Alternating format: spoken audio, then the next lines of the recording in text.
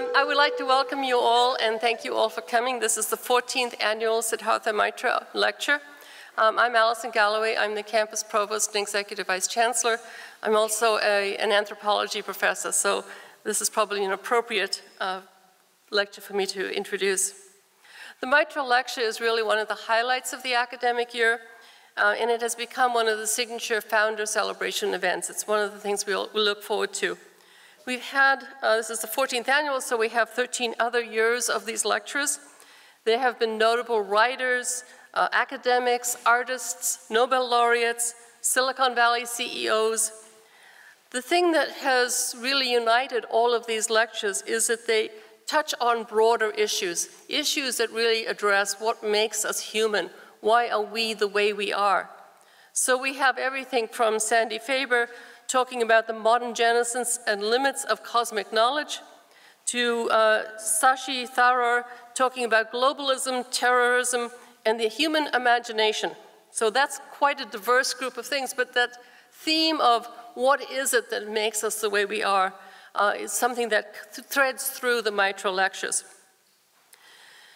The lecture series is sponsored by the UC Santa Cruz Foundation, and so we owe them some thanks. We also owe thanks particularly to the foundation trustee, Franz Landing, for extending a personal invitation to tonight's speaker.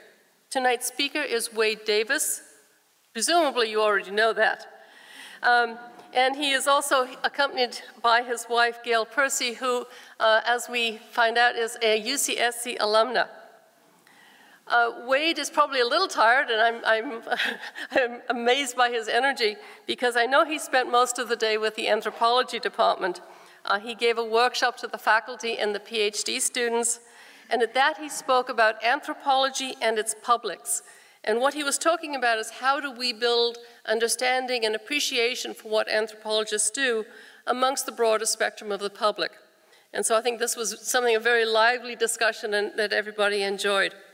I will put a plug in for the anthropology graduate program, which I think and many other people think is probably one of the most renowned anthropology departments in the nation because of its unique approach to anthropology, its focus on emerging worlds and the issues of culture and power.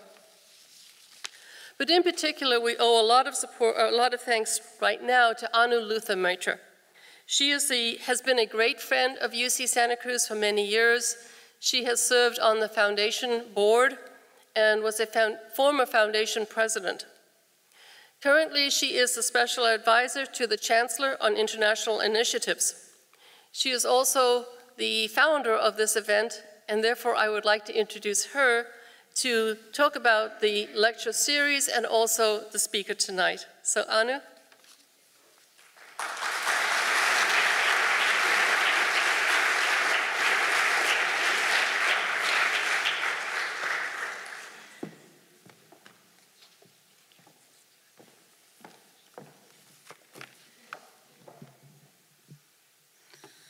Thank you, Alison, for making time for us in what I know to be your manic schedule. And welcome, Wade and Gail. And thank you, Franz and Chris, for bringing your friends here to us. And to my family here tonight, Arjun and Kiran, Tom and Julio, and to my friends who schlepp themselves over the hill every year, a big thank you for your support. And hello to everybody. This year's lecture is a tribute to my late husband, Sidharth's general spirit of adventure, which characterized most everything he did. It wasn't just that he roamed the earth. He did it in full measure, trekking in the Patagonia, across the barren Tibetan plateau, up to Everest Base Camp, and on the Inca Trail to Machu Picchu, under a sky that had a firecracker of a comet in it. Swimming with the sharks, giant manta rays, and turtles in Tahiti and the Galapagos. Bush piloting and dog sledding across Alaska. Aurora Borealis lighting his way. Shooting solar eclipses with his Hasselblad in the deserts of Turkey and Rajasthan. And shooting the rapids of the Urubamba with only his Joe Cool sunglasses. On the ground, under ocean surfaces, from the open skies that he loved, Sid gazed at Earth and all its life forms and found tranquility, but also meaning.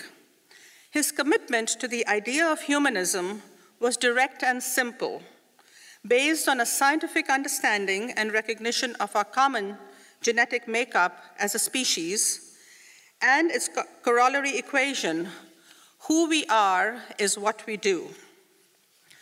While he was around, he almost always charmed me and some of his friends to go along on his travels and with his ideas. But even in death, he seems to be taking our hands and leading us into a different kind of journey of exploration, but with similar aha moments.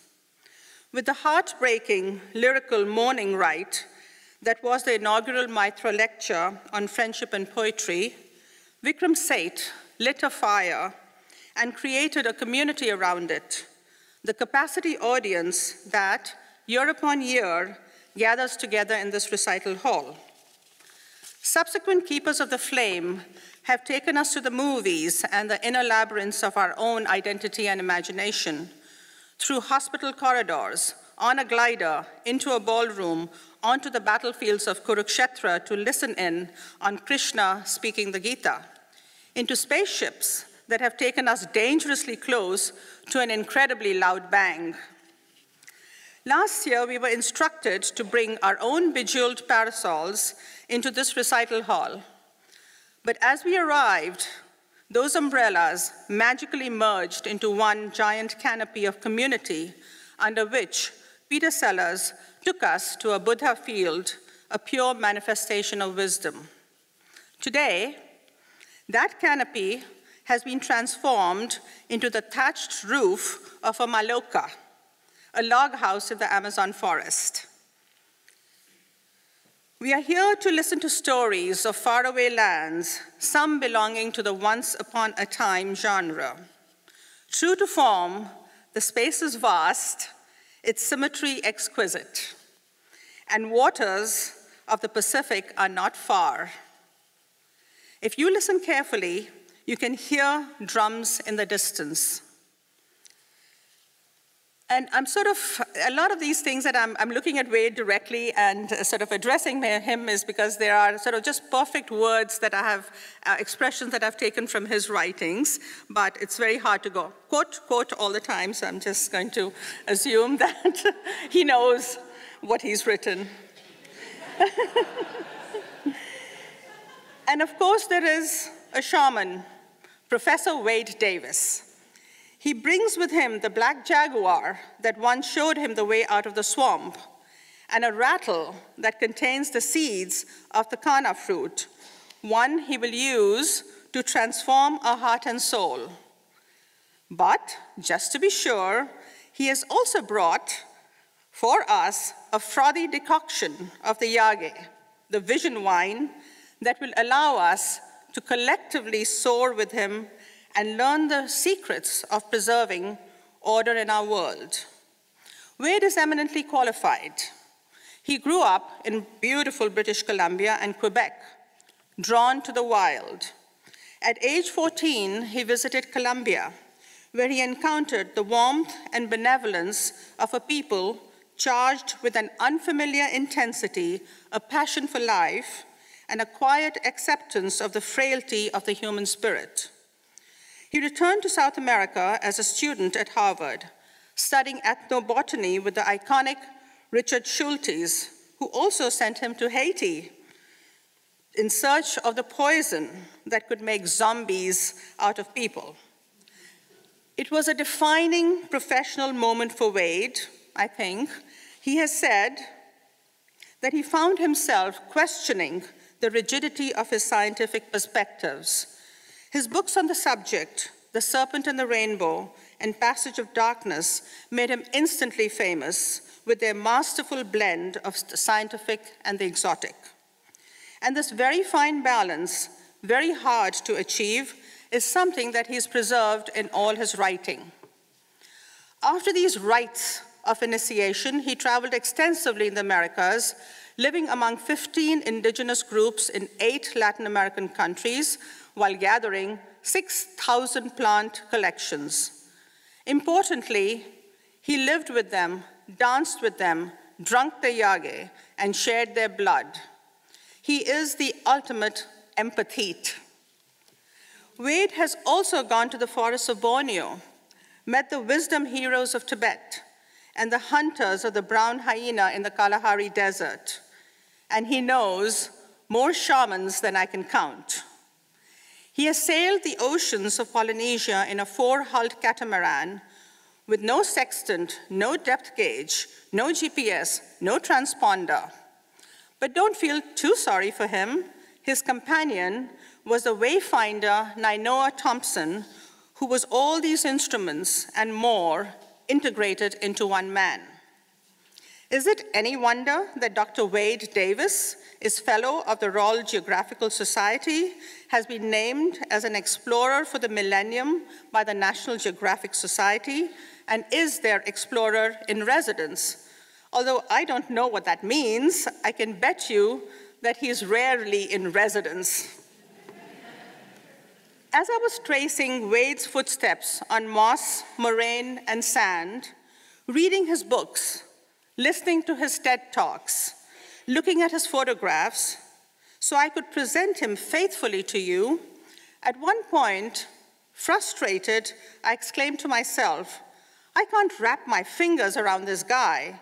He's too multidimensioned, too prolific, and much too complex. Dimension. We know Wade is an adventurer, but he's also a Harvard-certified ethnobotanist and anthropologist, a writer, a photographer, curator, and filmmaker, a public speaker and television host, a devoted father and husband. That makes 10 dimensions. Hey, we've reached the magic world of strings, in which we could have a theory of everything. And I could even go to 11 if that's what the theory needs, but he'd better know it. We are all ears. Prolific, 15 best-selling books.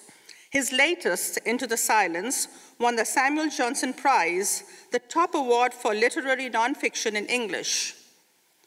Lectures at 400 eminent educational institutions. 180 scientific and popular articles in the most prestigious print media. Photographs that have appeared in 20 books and 80 magazines and are represented in the permanent collection of the US State Department. But I cannot let this comment on his prodigious output stop there. There is the quality of his writing, lush, delicate, and perfectly composed. Take one comma away, replace an adjective or an adverb, and the effect is lost. Like a beautiful forest, or just the right admixture. Complex. His subjects have ranged from Haitian voodoo and Amazonian myth to the global diversity crisis, the traditional uses of psychotropic drugs, and the ethnobotany of indigenous tribes. But on the issue of complexity, I changed my mind. The music we hear is complex and haunting, but the rhythm of the drums, repeated through time and across cultures, is simple, as wisdom should be. It speaks of a sacred connection to earth and to our ancestors, and it incorporates the idea that wealth comes from giving, not having.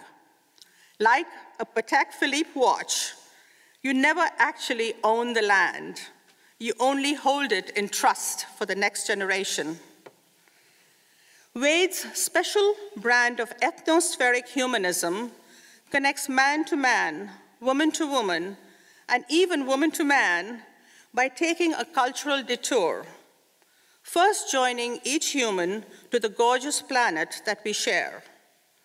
At a time when the great evolutionary biologist E.O. Wilson has called for a pact of consilience between the squabbling siblings, the humanities and the sciences, Wade Davis is the point at which they meet. Master shaman that he is, with Jaguar, Kana, and Yage, he calls up from somewhere deep within us the spirit of love, the ultimate act of giving for us, humans all. I think that Sid, the incurable rationalist, would be happy with our choice of speaker and his methodology. With no sacrifice of scientific rigor, our hero tells stories that enchant and convince. And neither, I think, would Wade quarrel with Sid's favorite equation: we are what we do. Thank you very much. And I give to you Professor Wade Davis.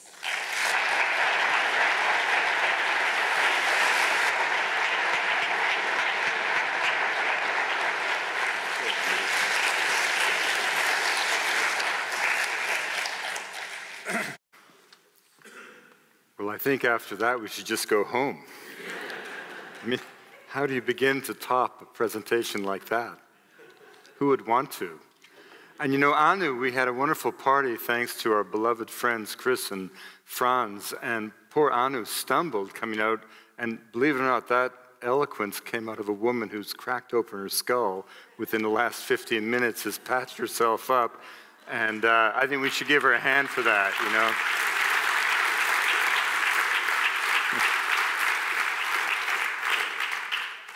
I'm so delighted to be with you. Anu mentioned that my beloved wife, Gail, graduated from this university, so it's been a great joy for me to be back here with Gail today. You know, one of the great pleasures of travel, and certainly the delights of being engaged in ethnographic research, is the opportunity to live amongst those who have not forgotten the old ways, who still feel the past in the wind, touch it in stones polished by rain, taste it in the bitter leaves of plants. And just to know that as we sit here in Santa Cruz tonight, in the Amazon, jaguar shaman can journey beyond the Milky Way, or that in the high Arctic, the myths of the Inuit elders still resonate with meaning, or that in the Himalaya, the Buddhists still pursue the breath of the Dharma, is to remember the central revelation of anthropology. And that is the idea that the world into which you were born does not exist in some absolute sense, but is just one model of reality, the consequence of one particular set of adaptive choices that your cultural lineage made, however successfully, many generations ago. But whether it is a voodoo acolyte in Haiti, or a yak herder in the slopes of Chomolungma, Mount Everest, an eagle hunter of central Kazakhstan, or a thunderhoof shaman of Mongolia, all of these peoples teach us that there are other ways of being, other ways of thinking, other ways of orienting yourself in social, spiritual, ecological space. And that's an idea that, if you think about it, can only fill you with hope. Now, together, the myriad of cultures of the world make up a social, intellectual web of life that envelops the planet and is as important to the well-being of the planet as is the biological web of life that you know so well as a biosphere. And in a book I wrote many years ago, I coined the term ethnosphere as a kind of organizing principle to try to account for this parallel realm of existence, which of course is a cultural web of life that envelops the planet as well.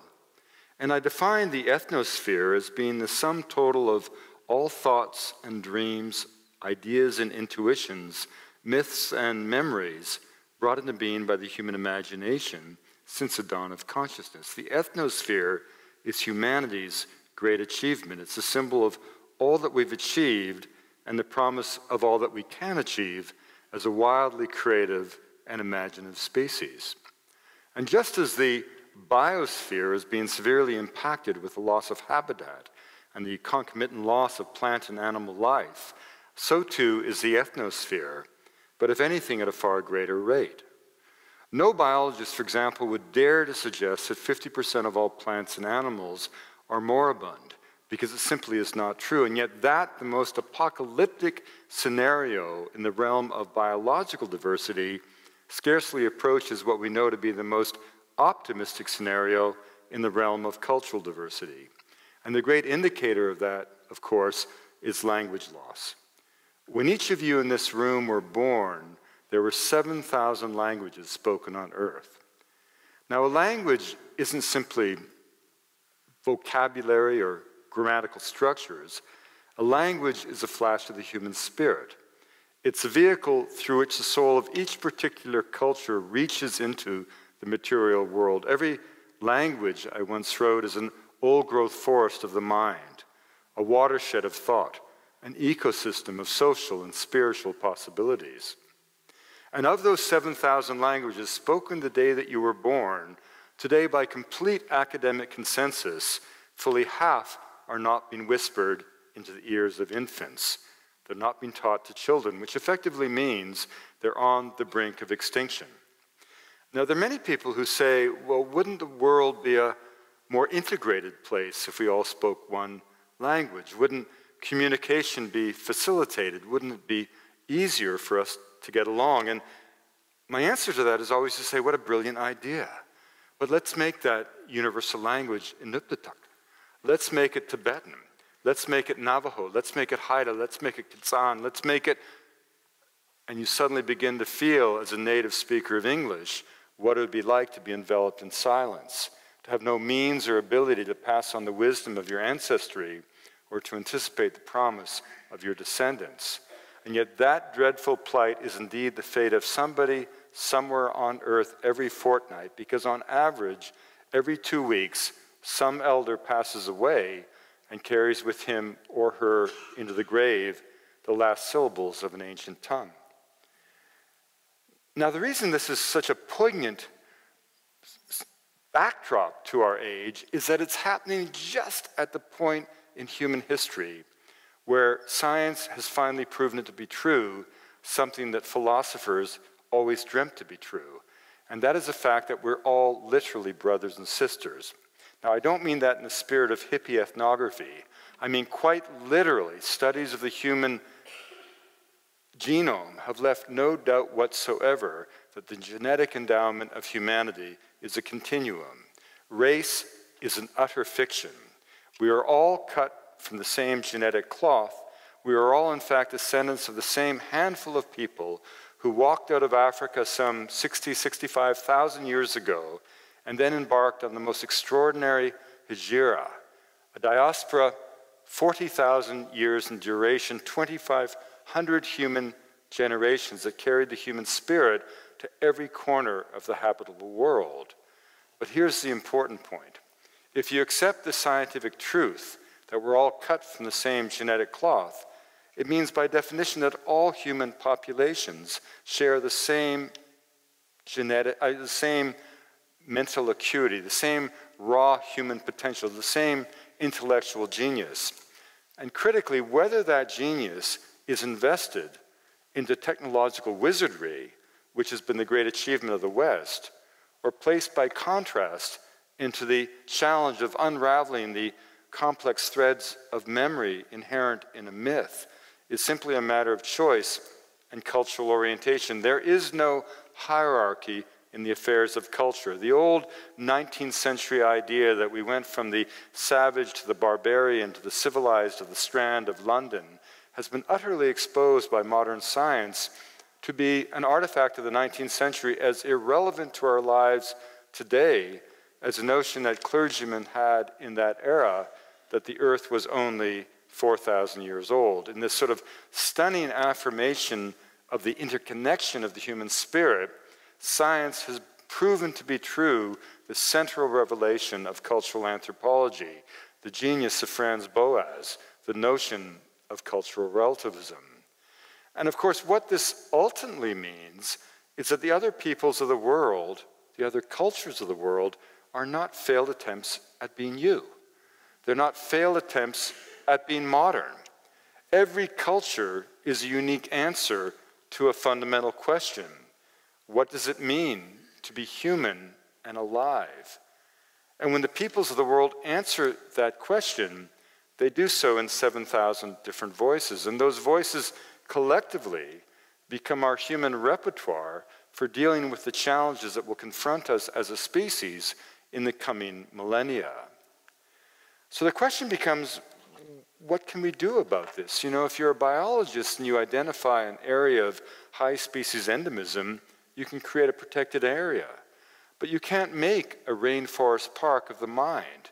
You can't freeze people in time or space like some kind of zoological specimen. Change, in fact, is the one constant in human affairs. All cultures are always dancing with new possibilities for life. So when I was recruited to the National Geographic as an explorer in residence as part of their conservation mission some 15 years ago, we really asked ourselves, what can we do about this? You know, it was a haunting consensus. I tried to find a single linguist anywhere in North America, anywhere in Europe, who would dispute the notion that half the languages were disappearing, which of course meant that within this one generation, we were losing half of humanity's intellectual, social, spiritual knowledge. I couldn't find anyone who disputed that fundamental scientific fact. And so we asked ourselves, what can we do to address this challenge? You know, polemics are never persuasive. Politicians follow, they never lead. But I concluded that actually storytellers change the world. And the only way we could really address this issue was through narrative. And by taking our enormous audience of the National Geographic to points in the ethnosphere, if you will, where the beliefs and practices were so not only inherently dazzling, but that absolutely demonstrated this fundamental truth of anthropology, all with the hope that maybe our readers and our viewers would come away with a new appreciation of the wonder of culture. So we didn't go off in these projects with these films to do what so many people do, to sort of celebrate the exoticism of the other. We went to points in the ethnosphere where we could identify cultural practices that were so mind-blowing, so dazzling, that you couldn't help but come away with this new appreciation. So for example, with Mathieu Ricard, I made a film called The Buddhist Science of the Mind. Now that may seem odd to you. Why would you use the word science for what is obviously a religious tradition? But what, after all, is science but the empirical pursuit of the truth? What is Tibetan Buddhism but 2,500 years of direct empirical observation as to the nature of mind? Mathieu once said to me, you know, Western science is too often a major response to minor needs. We spend all of our lifetime trying to live to be 100 without losing our teeth, whereas in Tibet they spend all of their lifetime trying to understand the nature of existence. Our billboards celebrate teenagers in underwear. The money walls of the Tibetans are prayers for the well-being of all sentient creatures. And so this evening I'd like to take you to some of these places where we journey to celebrate the wonder of ourselves. And let's begin with the greatest culture sphere ever brought into being by the human imagination. And this, of course, is Polynesia. Tens of thousands of islands flung like jewels upon a southern sea. I was very fortunate to be invited, as Anu mentioned, by my good friend Nainoa Thompson, to join the sailors of the Polynesian Voyaging Society on the sacred vessel of Hawaii, the Hokulea, named after the sacred star of that archipelago. And even today, on this vessel, modeled on the drawings that Joseph Banks did in his journal as he traveled with Captain Cook through the South Pacific in the 18th century, on this vessel today, the sailors of the Polynesian Voyaging Society can name 350 stars in the night sky. They can sense the presence of distant atolls of islands beyond the visible horizon simply by watching carefully the reverberation of waves across the hull of the vessel, knowing full well that every island group in the Pacific has its own unique refractive pattern that can be read with the same perspicacity with which a forensic scientist would read a fingerprint. These are sailors who, in the darkness of the hull of the vessel, can distinguish as many as 5 different sea swells moving through the sacred canoe at any one point in time, distinguishing those caused by local weather disturbances from the deep currents that pulsate across the ocean and can be followed with the same ease with which a terrestrial explorer would follow a river to the sea. Indeed, if you took all of the genius that allowed us to put a man on the moon and applied it to an understanding of the ocean, what you would get as Polynesia. But the most astonishing thing about this tradition of navigation was that it was all based on dead reckoning. And dead reckoning meant that you only knew where you were by remembering precisely how you got there. Now, it was the impossibility of using dead reckoning on a long oceanic voyage that kept European transports, for the most part, hugging the shores of continents until the British solved the problem of longitude with the invention of the chronometer. But we know for a scientific fact that 10 centuries before the Christian era, the ancestors of the Polynesians from an ancient civilization called Lapita off the northern shores of New Guinea and New Caledonia set sail into the rising sun. In 1,000 years, they reached Samoa, Tonga, Fiji, and then they stopped for 10 centuries, but then they sailed on, 4,000 kilometers across the Central Pacific through the Cook Islands, Tahiti, and eventually the Marquesas, and then northwest to Hawaii, southeast to Rapa Nui, Easter Island, and eventually around the time of the First Crusade, reaching the islands that we now call New Zealand. All of that was based on dead reckoning, which meant that the navigator, the wayfinder, sitting man or woman, monk-like on the stern of the vessel, had to remember every shift of the wind, every shift of the currents, every sign of the sea, the stars, the moon, and the heavens. And if they lost that track of knowledge, all would be condemned to die. And that's the most amazing thing about this tradition. Now, if we go from the greatest ocean sphere, let us enter the greatest forest on Earth, the Amazon. A forest the size of the continental United States, more poetically put, a forest the size of the face of the full moon. We enter the homeland of the people of the anaconda, the Barasana, Makuna, Tanimucos, Tucanos. These are individuals who believe that mythologically they came up the Milk River from the east in the belly of the sacred serpent, the anaconda, only to be regurgitated onto the banks of the affluents of the northwest Amazon. A people who live so intimately with that forest that literally, cognitively, they do not distinguish the color blue from the color green, because the canopy of the heavens is equated to the canopy of the rainforest. A people who we now understand are literally the descendants of the ancient civilizations of the Amazon that Aurelianus saw when he went down the river in 1541, the dense populations of as many as 10 million people who were swept away by European diseases. And remember, when we use that term decimate, indigenous people in the Americas were never decimated by European diseases, because decimate in Latin means to kill 1 in 10. It was quite the opposite. 90% of Amerindian people from Tierra del Fuego to the high Arctic were swept away by smallpox and measles, often within a decade or so of contact. But we now know that these societies that were on the brink of exhaustion not 40 years ago represent the upcountry cousins of those civilizations. They have social structures that favor knowledge and peace, not war, not the least of which is a marriage rule that says you must marry someone who speaks a different language. And so in any one longhouse, you have 6 and 7 languages spoken, but you never hear a child practicing a distinct tongue. They simply wait, watch, and listen, and one day learn to speak. Now, if we come down to a very different group of societies along the eastern flank of the Cordillera, into the homeland of the Guarani.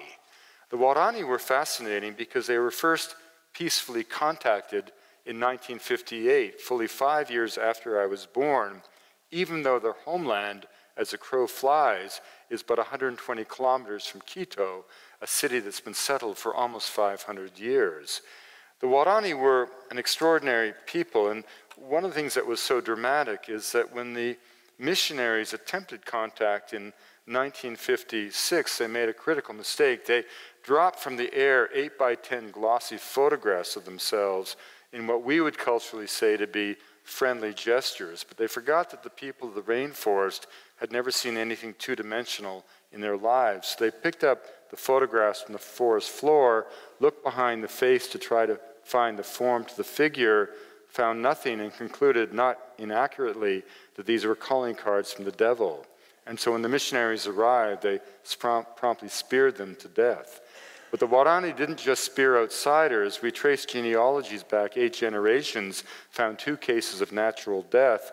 And when we pressured the people a little bit about it, they admitted that one of the fellows had gotten so old he died getting old, so we speared him anyway. 54% of their mortality was due to them spearing each other. But they had a perspicacious knowledge of the forest that was astonishing. Their hunters could smell animal urine at 40 paces and tell you what form of life had left that behind, not because they were sauvage in some kind of Rousseauian sense, but because they were true natural philosophers who had paid attention with such care to the forest upon which their lives depended. And it was precisely that kind of acuity that drew us as ethnobotanists to the Amazon. And I was very, very fortunate to attend Harvard College, but fall into the orbit of this extraordinary man, Richard Evans Schultes, the man who sparked the psychedelic era with his discovery of the magic mushrooms in Mexico in 1938.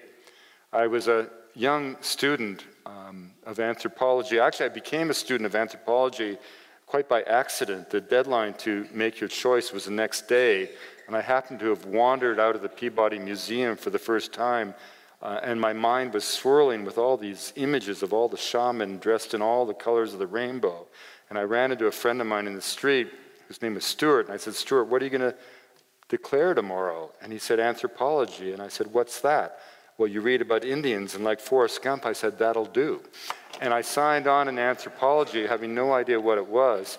And after 2 years of just reading about Indians, I wanted to live with Indians. And I was in a cafe in Harvard Square with my roommate who had similar sentiments, also an anthro student. And there was a National Geographic map of the world right in front of us. And David looked to the map, and he looked to me, and he looked to the map, and he suddenly pointed to the high Arctic of Canada. Well, I had to go somewhere, and I watched my left arm lift, and it hit the Amazon. If it had hit Italy, I might have become a Renaissance scholar. But having decided to go to the Amazon, there was only one man to see, this kindly professor who shot blowguns in class and kept outside his door a bucket of peyote buttons available to his students as an optional laboratory experiment. Schultes, having solved the mystery of Ololuiki and Tehuacatl, the long-lost Aztec hallucinogens, having sparked the psychedelic era, he disappeared in 1941 into the Northwest Amazon, where he remained for 13 uninterrupted years, traveling down unknown rivers, living amongst unknown peoples, all the time enchanted by the wonder of the neotropical rainforest. In time, mountains would bear his name, as would national parks, and Prince Philip would call him the father of the Amazon, but he was an odd choice to become a 60s icon because his politics were wildly conservative. He didn't vote for the Republican Party. He professed not to believe in the American Revolution. He always voted for Her Majesty, Queen Elizabeth II. So at the age, one of his colleagues, in fact, once said of Schultes, the only way for Schultes to go native would be to go to London. And I knew nothing of this history when at the age of 18, I knocked on the door of his 4th floor eyrie at the Botanical Museum at Harvard, and I got as far as saying, "Sir, I'm from British Columbia." That's all it took. The adjective British, and he thought I was talking about that Columbia where he had made his life. And I said, "I've saved up money in a logging camp. I want to go to the Amazon as you did and collect plants." And at the time, I had never taken a biology course in my life. I knew nothing about the Amazon. And yet this man who ranks with Richard Spruce, Henry Bates, Lord Alfred Wallace, even Darwin in a way, simply peered across a mound of plant specimens through his antiquated bifocals and said very simply, "Well, son, when do you want to go?" And 2 weeks later, I was in the Amazon, where I stayed for 15 months. And just before I left, he said, "Never forget what Paracelsus said. The difference between a poison, a medicine, a narcotic, and a hallucinogen is just dosage." So we were always on the outlook for biodynamic plants, such as this one, curare, the flying death, the legendary arrow poisons and dart poisons, which of course don't kill the prey. They have a compound D-tubocurarine, a profound muscle relaxant, which causes the animal to lose all muscular control, and it dies as it falls from the canopy. And of course, invariably, this ethnopharmacological pursuit led us into the realm of the shaman. Now, if you follow the work of those really important California anthropologists and authorities such as Shirley MacLaine, you would think that the shaman is a kind of benign grandfather figure with feathers and bells who sings well. I've been with a lot of shamans in my life. I've never been with one who wasn't psychotic. That's their job. As Joseph Campbell said, they're the ones who swim in the mystic waters the rest of us would drown in. They're the ones who go into these metaphysical realms that most of us, in all cultures, want to avoid as we're simply raising our children. And the shamanic art of healing, of course, is based on a very different notion as to the origin and nature of disease. Disease is not defined as the presence of pathogens, but as a state of disequilibrium when the spiritual, physical components of the individual no longer have their proper rest.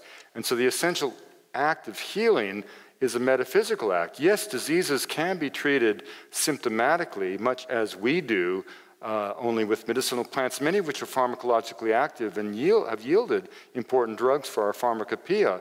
But fundamentally, that somatic treatment of illness is seen as something mundane. To really get to the source of the problem, whether it's social, physical, economic, the shaman must invoke some technique of ecstasy to soar away on the wings of trance, to get into those very distant metaphysical realms where he or she can work their deeds of medical, magical, mystical rescue. And that accounts for one of the most curious anomalies in botanical science, which is the fact of the 120 known hallucinogenic plants on Earth, 95% are from the Americas. Not because the forests of equatorial West Africa were depauperate, or the forests of Southeast Asia for that matter, but simply because, as we'll see in a moment, people there had other avenues to the divine. But the route to the Godhead in the Americas was mediated by these plants that so intrigued Professor Schultes. Plants like this one, Ebenet, in this photograph he took in 1956. Ebenet derived from the blood-red resin of several species in the genus Virola in the nutmeg family, made into a powder, and these powders are chock full of powerful tryptamines, 5-methoxydimethyltryptamine, dimethyltryptamine, very close to brain serotonin. To have these powders blown up your nose is rather like being shot out of a rifle barrel lined with Baroque paintings and landing on a sea of electricity. It creates not the distortion of reality, it creates the disillusion of reality. In fact, I used to argue with Professor Schultes that you couldn't classify these as being hallucinogenic because by the time you were under the influence, there was no one home anymore to experience the hallucination. But the reason we're intrigued by these plants is not simply their dazzling pharmacological effects, but what they can tell us about another way of knowing.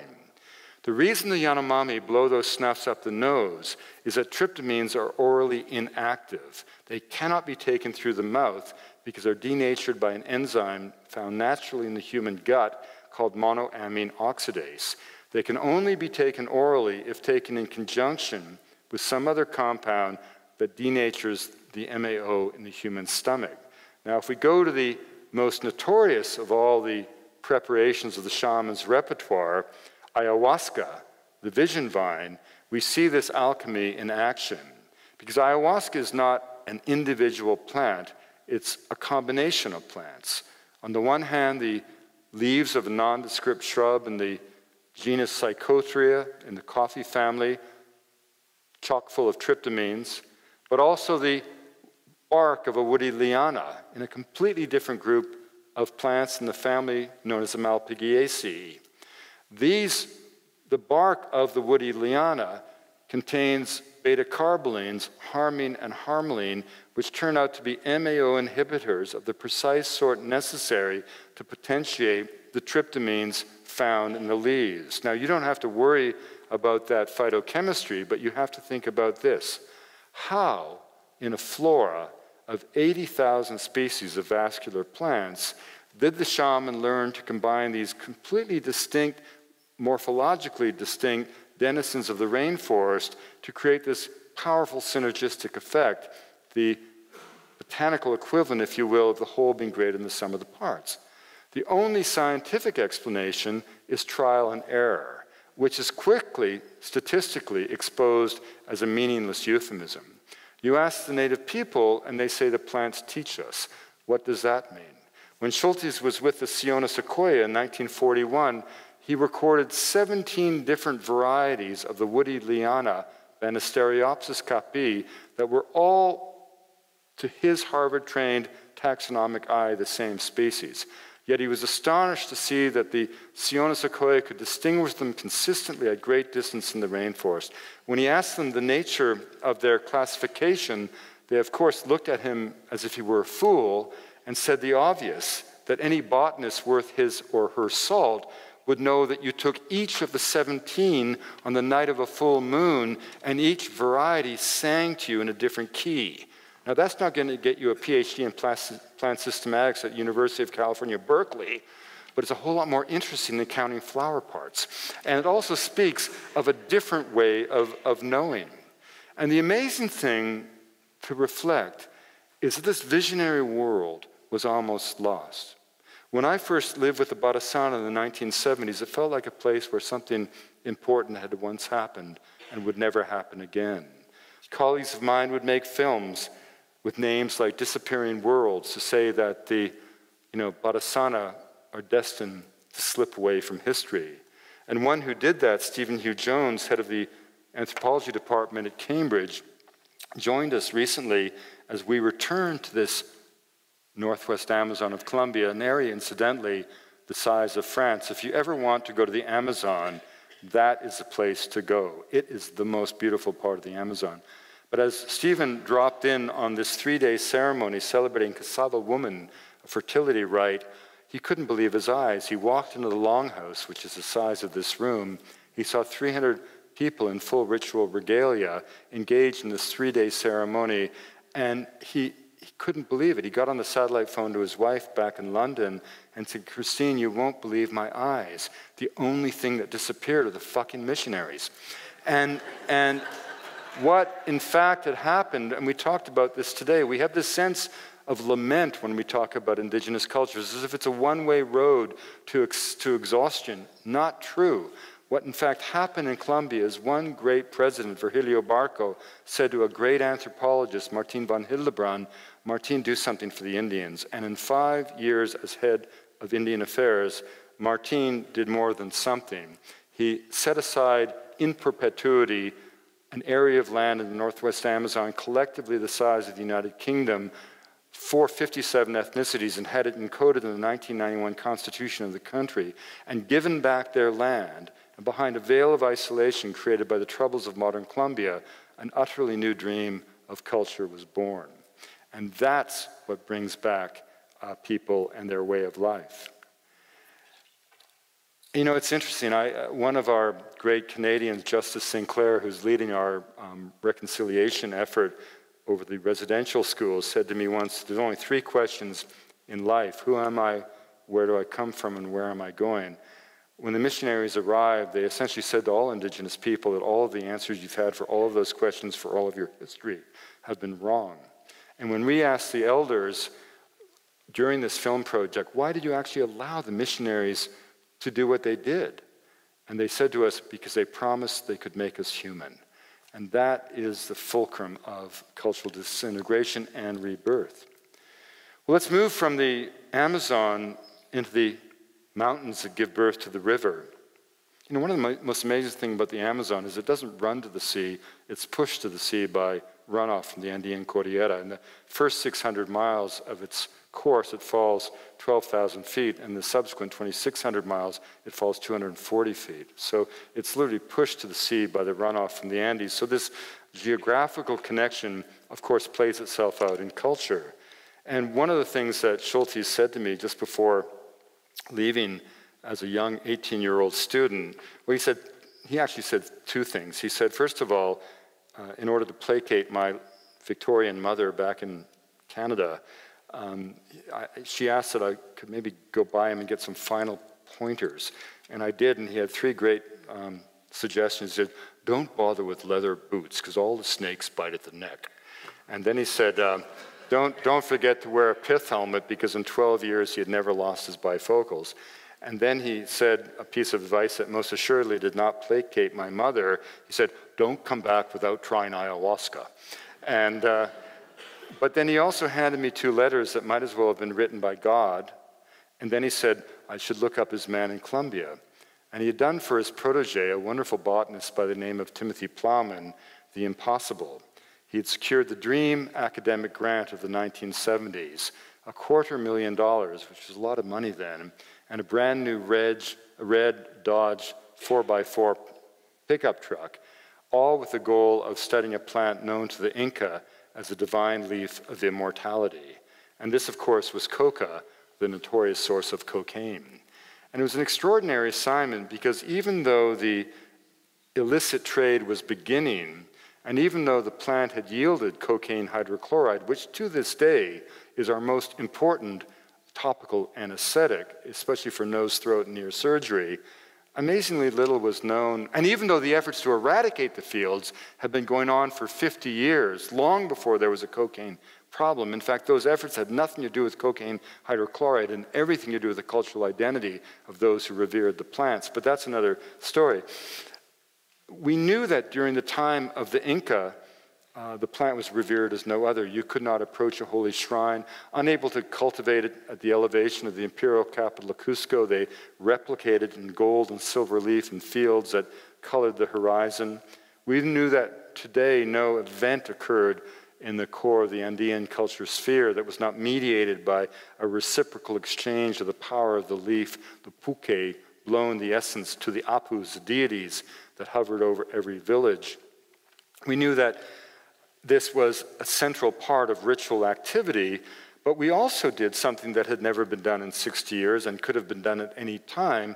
We did the first nutritional study of the plant and found out that yes, it had a small amount of cocaine hydrochloride, roughly analogous to the amount of caffeine in a coffee bean, and no one in the 70s noticed the irony that at every drug abuse conference, all the narcs bolted for the coffee pot at 10 o'clock in the morning. But in addition to the small amount of alkaloid absorbed benignly in the mucous membrane of the mouth, coca was chock full of vitamins. It had more calcium than any plant ever studied by science, which made it perfect for a diet that lacked a dairy product, particularly for young mothers.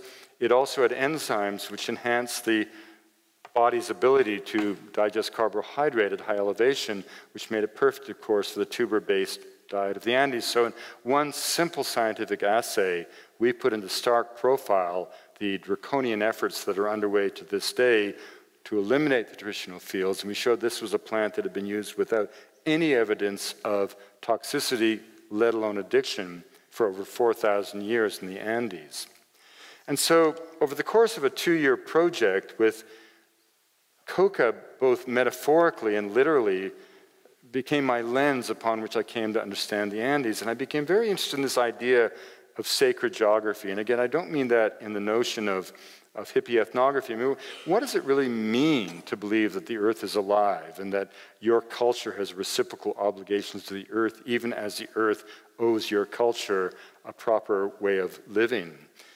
You know, I was raised in the forests of British Columbia to believe that those forests existed to be cut. That was the foundation of the ideology of scientific forestry that I practiced in the woods as a logger and studied in the universities. That made me very different than my friends amongst the Kwakwaka'wakw, who believed that those same forests were the abode of Hukuk and the crooked beak of heaven, the cannibal spirits that would have to be embraced during the Hamatsa initiation, such that the wisdom of the wild would come back to the community in the potlatch. Now, the issue isn't who's right and who's wrong. Is that forest cellulose and board feet? Is it the domain of the spirits? The interesting thing is metaphorical, how that belief system mediates the relationship between the human population and the natural environment with profoundly different consequences in terms of the ecological footprint of a culture. I was raised as a Canadian to believe that a mountain was a pile of rock ready to be mined. That makes me different than my godson outside of Cusco in the community of Chinchero, raised to believe that a mountain is an Apu deity that will direct his destiny. Now, this powerful belief is manifest in ritual activities and displayed in those activities. And so one of the most amazing events that I've ever participated in is something called the movimiento, where once each year in this remarkably beautiful community, site of the summer palace of Topa Inca Yupanqui, the second of the Incan rulers, the fastest young boy in every hamlet is given the honor of becoming a woman. And for one day, he must put on the traje, or the clothing of his sister or his family, and he must lead all able-bodied men on a race that is mandatory for all men, but it's not your ordinary race. You start off at 11,500 feet, you run 2,000 feet down to the base of the sacred mountain Antiquilca, and then you run to over 16,000 feet, only to fall away to the sacred valley and cross two more soaring Andean ridges over the course of a long 24-hour race/ritual. The entire perimeter of the run is marked by holy mounds of earth, where the Wailaka must spin to bring the vortex of the feminine to the mountaintop, where leaves are given to Pachamama, libations of alcohol to the wind.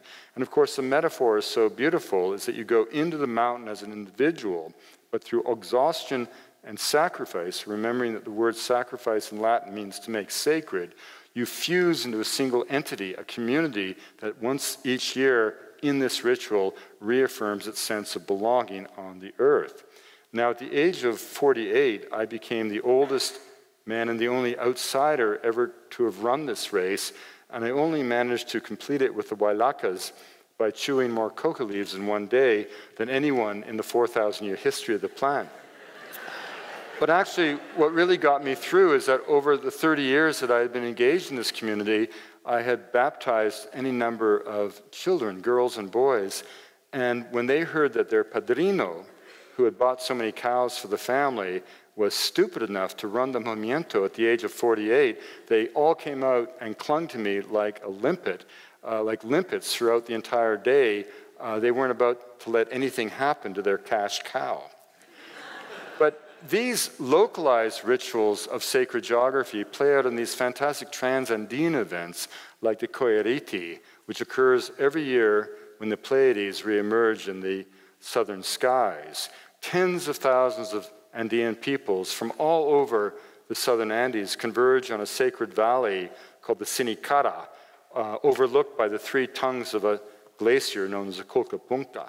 And it's a perfect expression of the syncretic reality of contemporary Peru, 500 years of Catholic faith fused onto pre-Columbian ideas. The structure of the ritual in many ways is Catholic.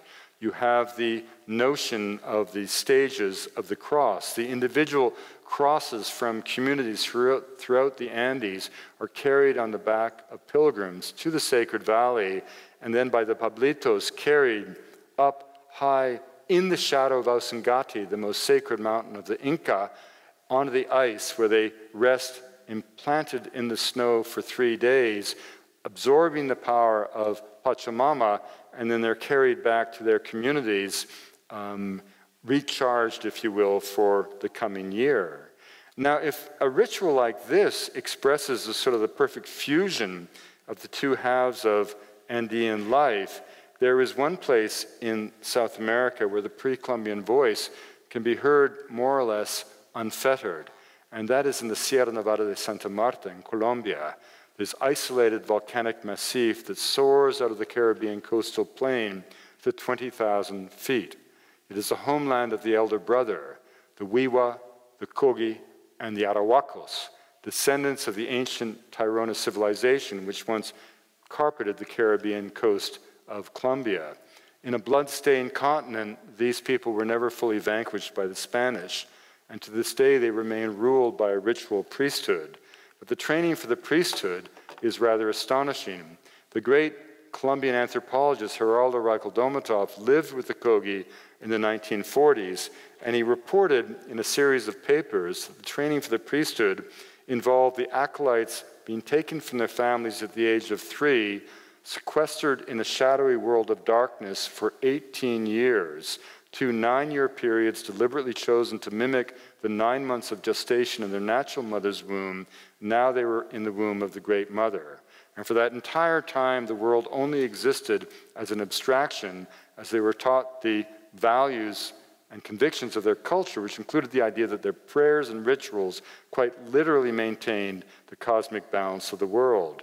He then reported that after that incredible initiation, suddenly the acolytes, as young men, were taken out of the darkness and led on a pilgrimage to the heart of the world, during which time they saw a horizon for the first time, saw a sunrise for the first time, and the priest who had trained them effectively said throughout the journey, you see, it's as beautiful as I've been saying all these years, it's yours to protect. Now that report from Reichel was almost an anthropological fable. It was almost too good to be true. No anthropologist had ever witnessed this process. And then this amazing thing happened. This man, Danilo Villafana, walked into my office at the National Geographic with the Colombian ambassador, Carolina Barco, daughter of that wonderful president, Virgilio. And he had 3 priests with him from each of the 3 communities, all barefoot in a Washington winter. And as Danilo was chatting us up, and they're extremely organized in a political sense, I couldn't help but interrupt him and say, you know, I don't mean to be rude, but you look an awful lot like an old friend of mine. And I pulled out this photograph I had taken in 1974, and the man on the right was Danilo's father, Adalberto. And I said, Danilo, you may not remember this, but when you were an infant, I carried you on my back for 6 months up and down the mountains with your father.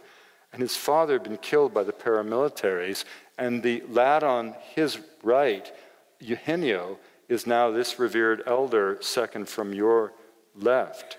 And based on this incredible connection and the sentiment that it implied, Danilo did the incredible. He invited us to go on a journey to the heart of the world.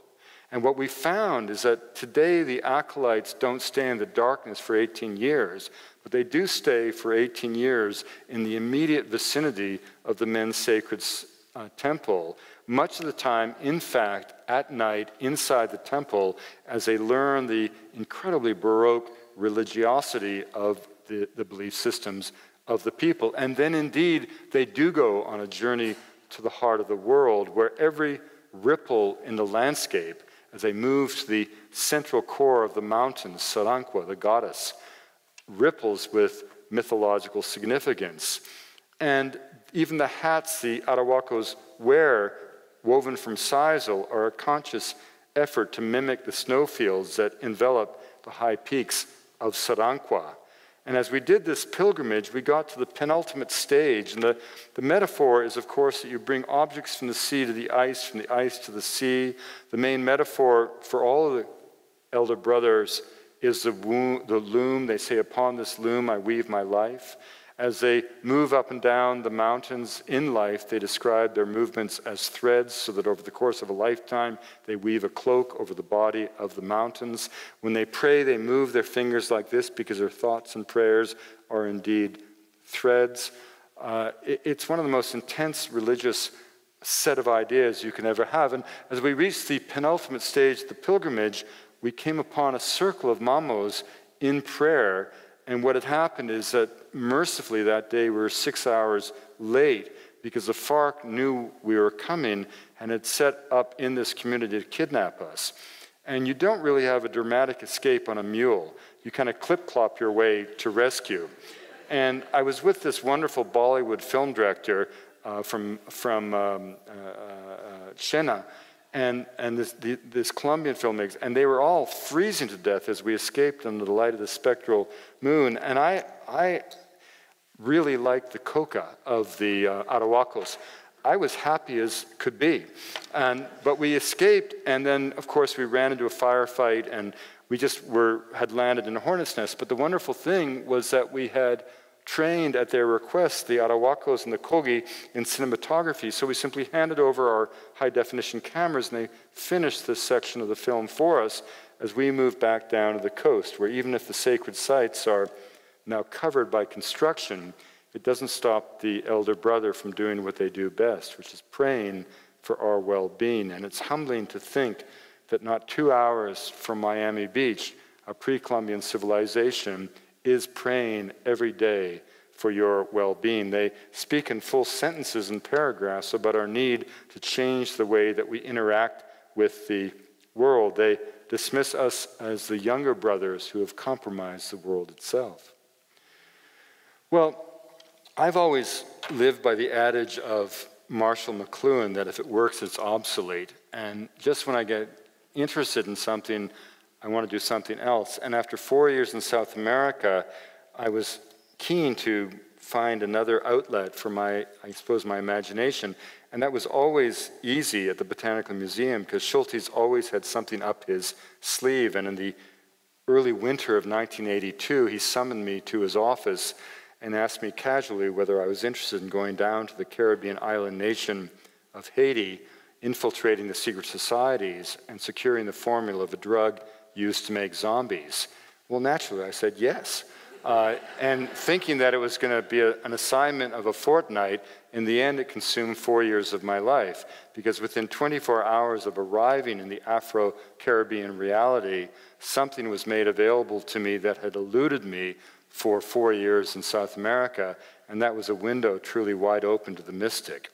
You know, it's interesting, how do we get this idea of voodoo being something dark? You know, were I to ask you to name the great religions of the world, what would you say? Christianity, Islam, Judaism, Buddhism, Hinduism, whatever. What continents left out? Sub-Saharan Africa, the tacit assumption being that African people south of the Sahara had no religious beliefs. Well, of course they did. And voodoo is simply a fond word from Dahomey that means spirit or God. And in many ways, it's a quintessential democratic faith because the believer has direct access to the divine.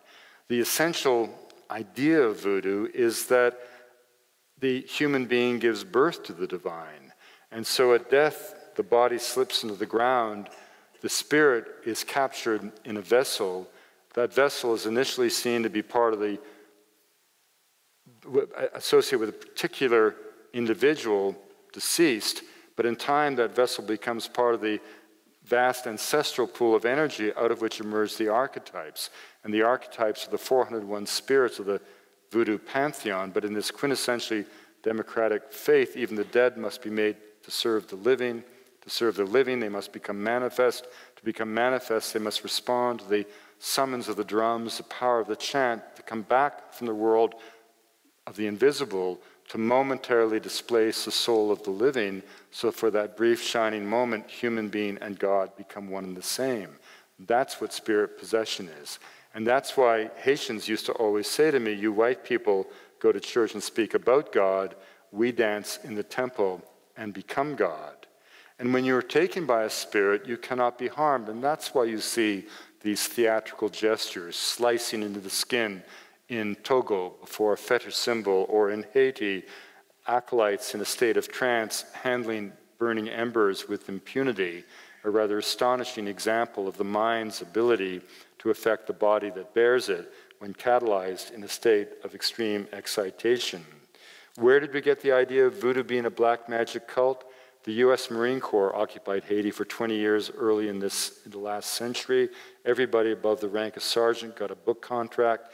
The books that came out had names like Black Baghdad, Voodoo Fire in Haiti, Cannibal Cousins, The Magic Island, The White King of La Gonave, A Puritan in Voodoo Land, and all these books came out during the era of Jim Crow, written by Marines from the American South, and they essentially said to the American people, any country where such abominations occur can only find its redemption through military occupation. And they gave rise to the RKO movies of the 40s, Zombies on Broadway, Night of the Living Dead, et cetera, et cetera.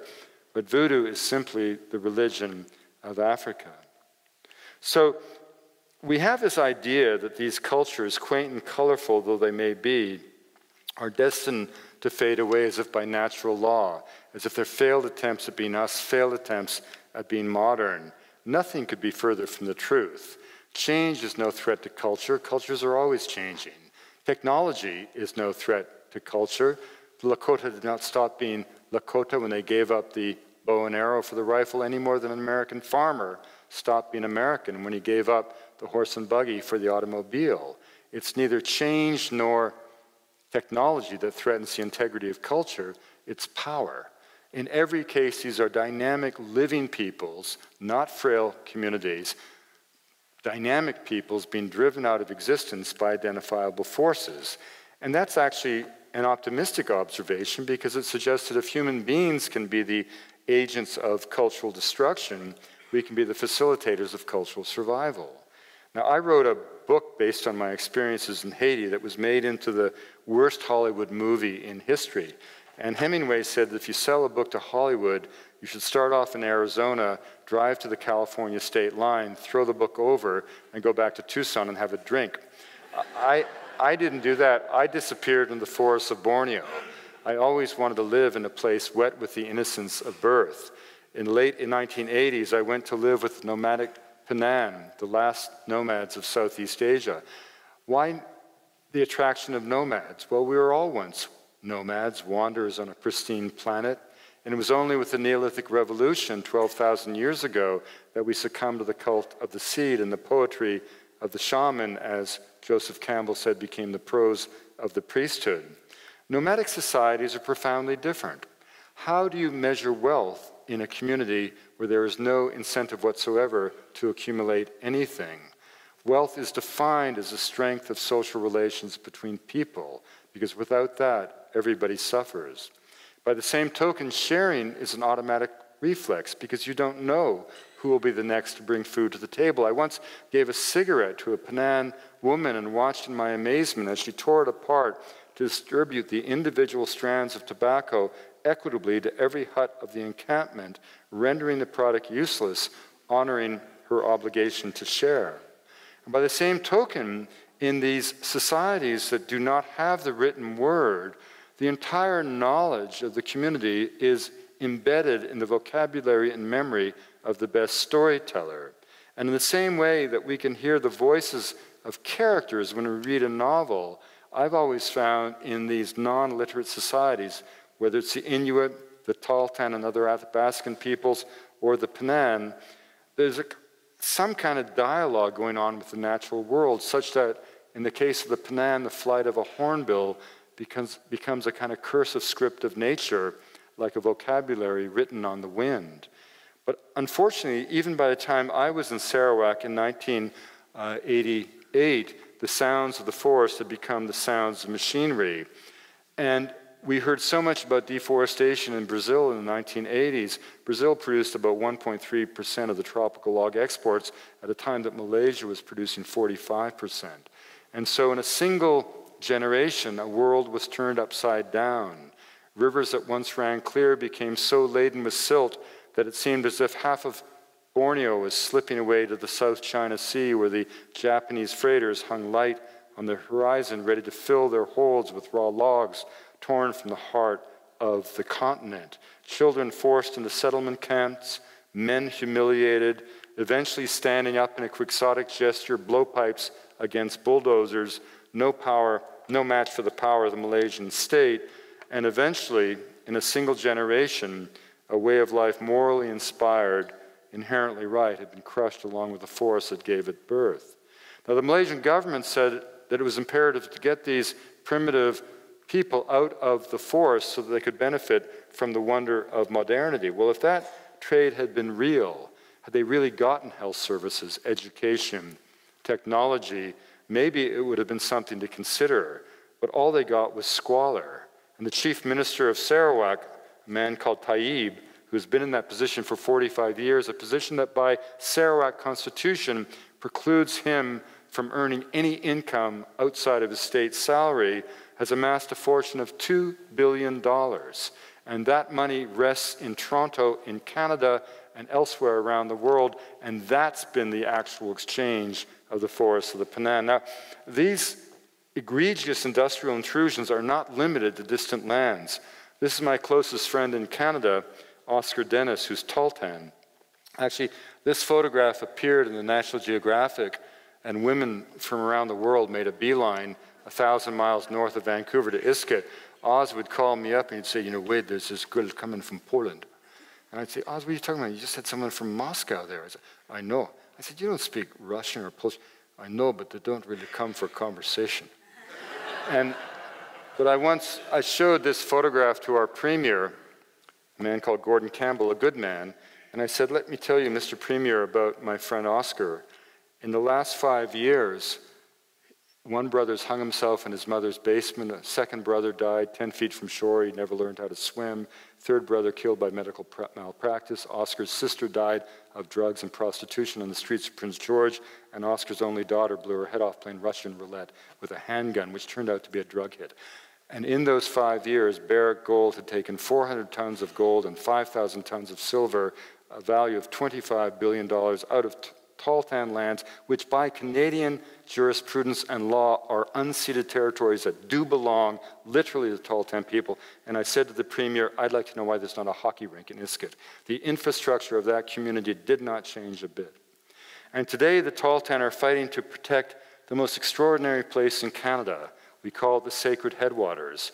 It's a point where, by an amazing miracle of geography, our three great salmon rivers of home, the Stikine, the Skeena, and the Nass, are born in the same meadows. And the thing that's so interesting about this industrialization of our wild is that we take it for granted a mechanism that makes no sense whatsoever. I mean, what does it take to get a mine established in Canada? You meet a bunch of white guys on the golf course, you cobble together a company with less history than my dog, you secure online the subsurface rights to a place you've never been, the stories you've never heard, the pain of a long winter you've never experienced, and as long as you can guarantee the government a flow of revenue, either in the form of taxation or royalties, you secure the right, by definition, to transform a place for all time. But the fascinating thing is that there's not a single metric in the calculus that rationalizes the industrialization of the wild that places any value whatsoever on the land itself, or conversely, any cost to the commons implicit in its transformation. And we take that for a given because it's the way we industrialize the wild. But it's not the way that most cultures around the world view the natural world. It's certainly not the way the tall tan and the other communities of the Sacred Headwaters view it. Now, step back for a minute and let's go to a place which has the opposite set of values, the deserts of Australia. When the British first arrived in Australia, they saw a people that looked strange, who had a primitive technology, but what really offended the British is the Aboriginal people had no interest whatsoever in progress. And the British, of course, found that offensive because progress was the ethos of Victorian life. And so in their inimitable way, the British concluded the Aboriginal people weren't human at all, and they began to kill them.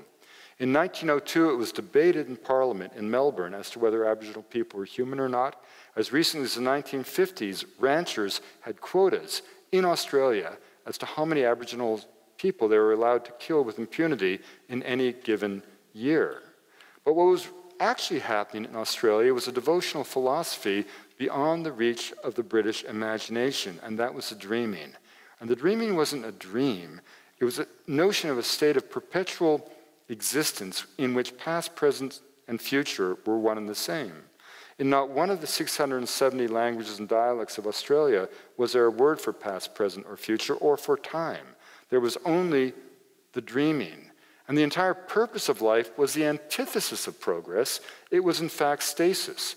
The entire goal of life was not to do anything to change the world, but to the contrary, to do the ritual gestures deemed to be necessary to keep the world exactly as it was at the time of its creation. It would be as if all Western intellectual thought had gone into pruning the shrubs in the Garden of Eden to keep it just as it was at the time when Adam and Eve had their fateful conversation. Now, the issue isn't to say, again, who's right and who's wrong. Had we followed that devotional trajectory, we would not have put a man on the moon.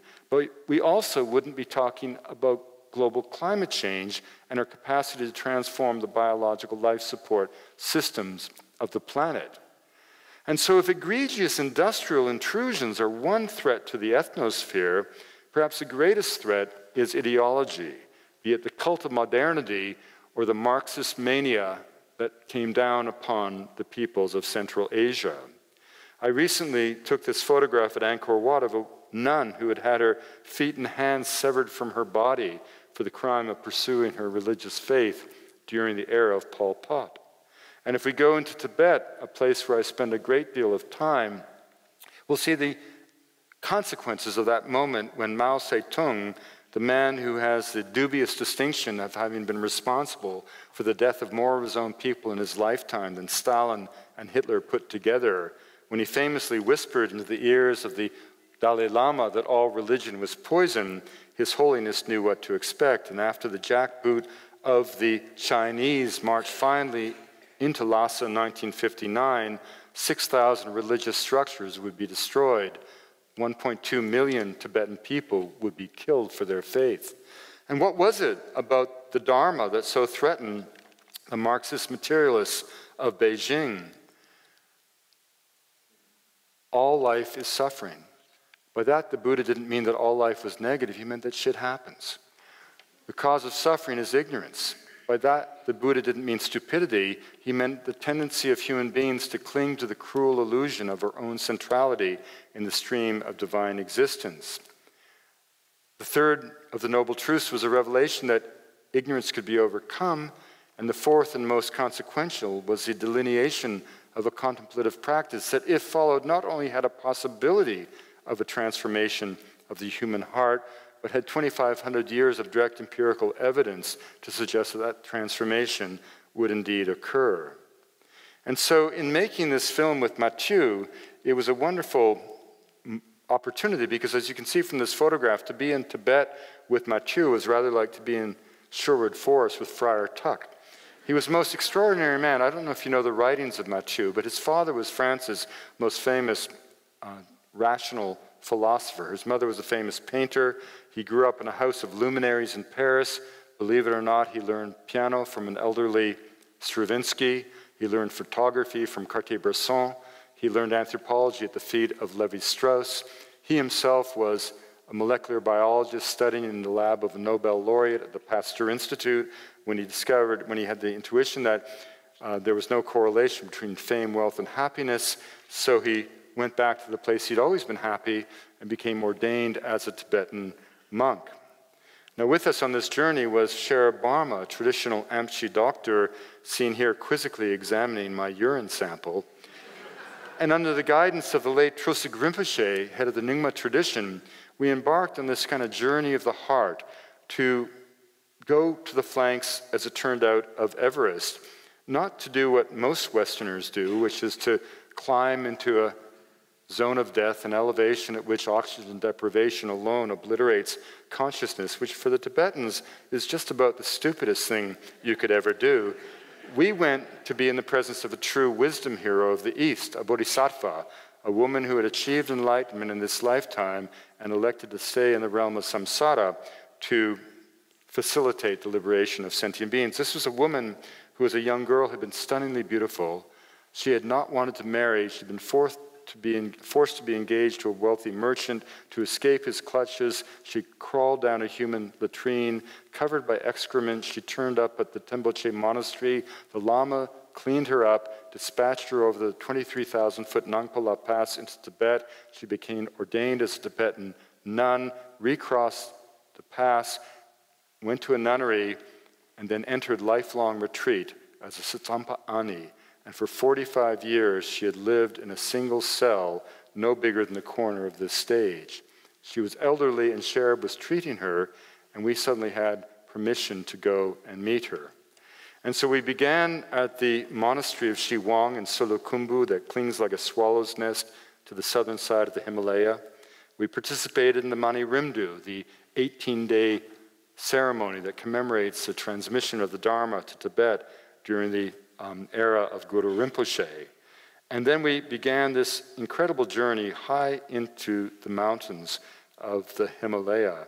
And all this time, even as we stopped by the cave where, as part of Sherab's 7 years of medical training, he had spent 1 full year in solitary meditative retreat, a cave he returns to for a month each year. And as we came around the backside of Everest through the Gama Valley with Mathieu chanting the sutras, we came upon, in time, this nunnery. And this photograph I'm about to show you was taken at the moment when sunlight fell upon this woman's face for the first time in 45 years. And by the terms of reference of our culture, she should have been a mad woman. But the face that greeted us radiated loving compassion.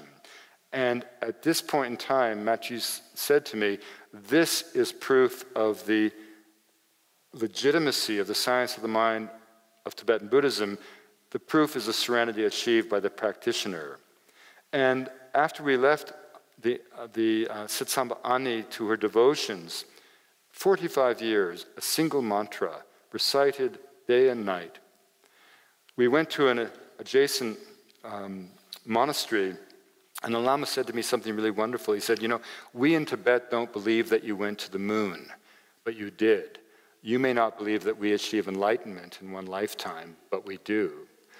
And so the Tibetans leave it to us. The Dharma Sutra speaks about life being like a candle in the wind, stars fading with the dawn. It's upon that revelation that they see their future, but they leave it to us to ask why it is that we continue to tolerate the wrath of China that is attempting in so many ways to sweep away a civilization that has given so much to the world. So in the end, we have to ask ourselves a question, as Margaret Mead did. What kind of world do we want to live in?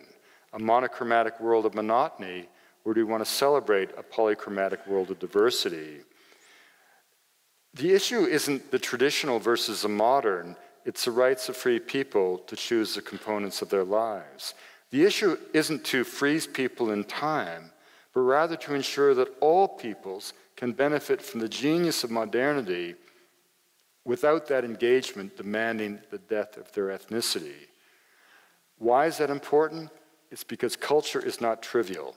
Culture is not decorative. Culture ultimately is a body of moral and ethical values that every culture places around each individual human being to keep at bay the barbaric heart that history teaches us lies within all of us. It is culture that allows us to make sense out of sensation, find order and meaning in the universe, to do as Lincoln said, always seek the better angels of our nature. And if you want to know what happens when culture is lost, when the individual, through volition or coercion, turns his back or her back on tradition, perhaps aspiring to a level of affluence that in 90% of cases will be beyond their reach, such that they only find themselves landing on the lowest rung of an economic ladder that goes nowhere, enmeshed in a kind of maze of disaffection and alienation. You simply have to look at the points of chaos around the world.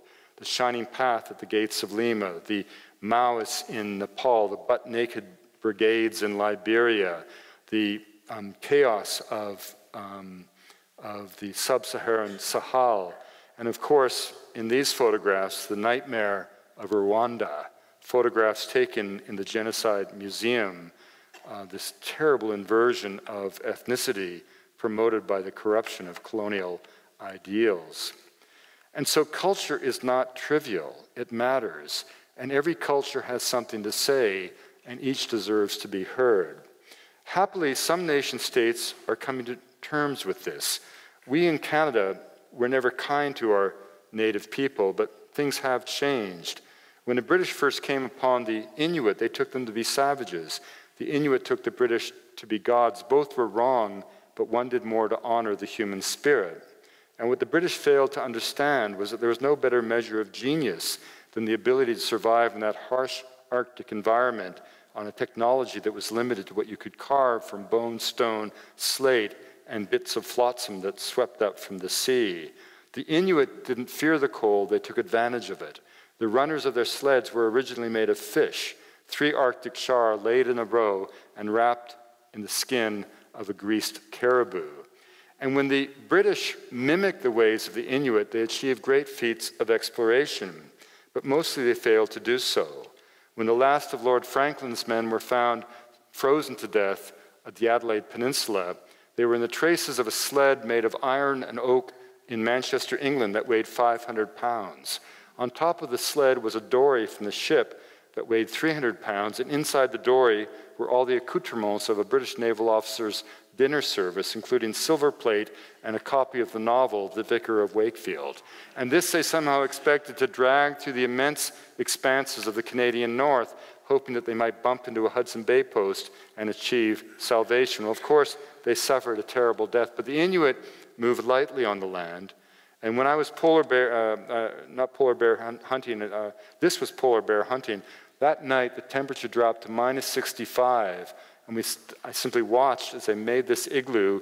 We got out the hides, ate the meat, and incidentally, despite what Greenpeace tells you, blood on ice in the north is not a sign of death, but an affirmation of life itself.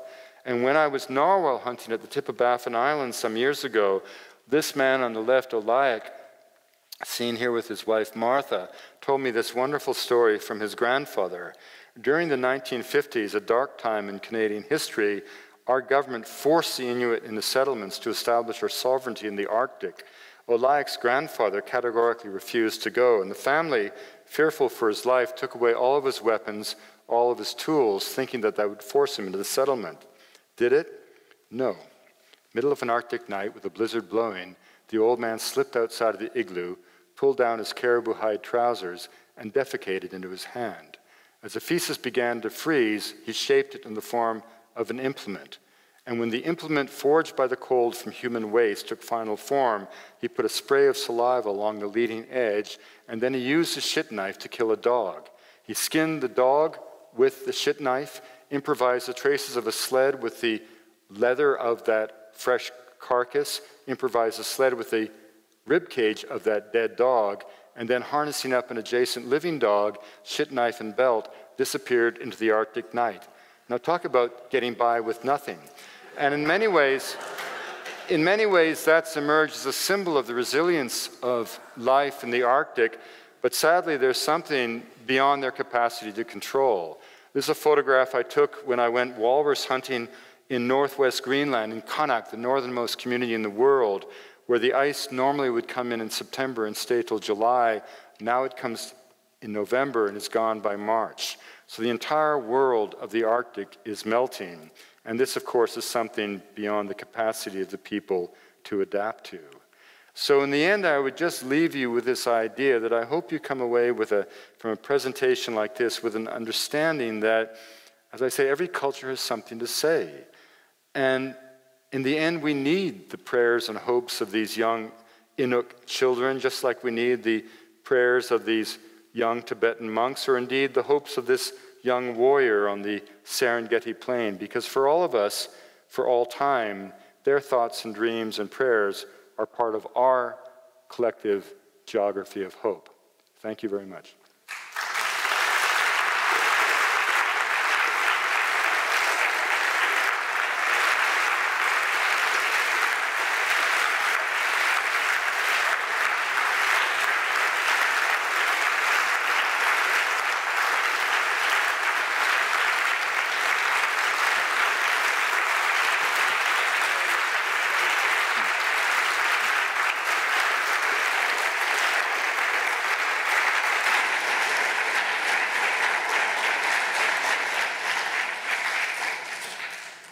I don't even know how to start to close that out.